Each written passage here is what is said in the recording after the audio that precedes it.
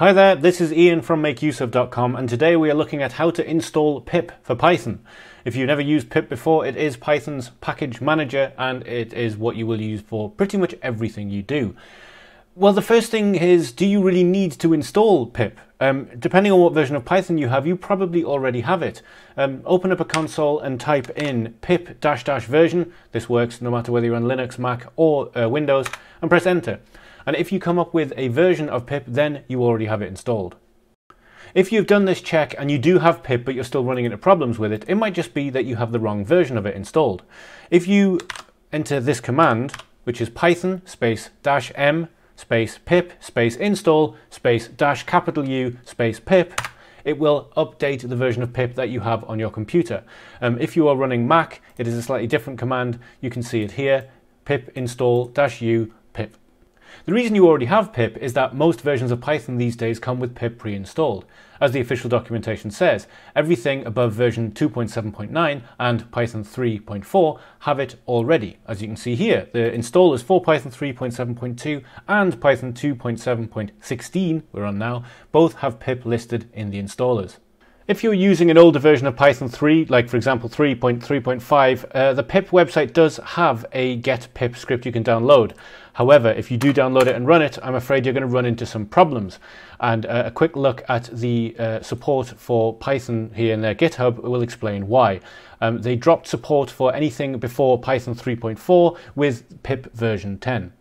If you are running an even older version of Python, like for example Python 2.6.4, on the same website there is a script for Python 2.6. However, unfortunately, if you do download and try and use this script, you will get a lot of errors. And that is because in an official thread here, they discuss stopping supporting Python 2.6, which is something that they have already done. Unless you absolutely have to use Python 2.6, I have no idea why you would. Upgrade to Python 2.7 or Python 3. For the sake of completion, on the off chance that you're running Python 2.7 point something before 2.7.9, you may be thinking, I can get pip then. As you can see, I have a version of Python 2.7 installed here, and I'm going to run the get pip script, and unfortunately it's going to run into all kinds of problems. This time, because of SSL certificates, it's a little bit above today for me to explain what that means, but if you are interested, I suggest searching it on Stack Overflow, where a lot of people have talked about it in the past. In short, if you are using Python 2.7, I cannot see any reason not to update to the latest version of Python 2.7, which is 2.7.16, I think. The chances of that not being compatible with what you're working on are almost zero. Or just convince the company you're working for to move to Python 3. It's much better.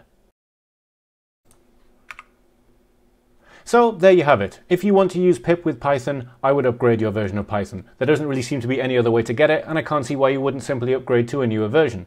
This video was based on an article on the Make Use Of website called How to Install Pip for Python by Joel Lee. It's a fantastic article. Give it a read, and if you're not already one of our subscribers on the YouTube channel here, think about giving us a subscription. We do tutorials, we also do reviews and giveaways every week, along with tech tips. But for now, thank you all so much for watching. Bye bye.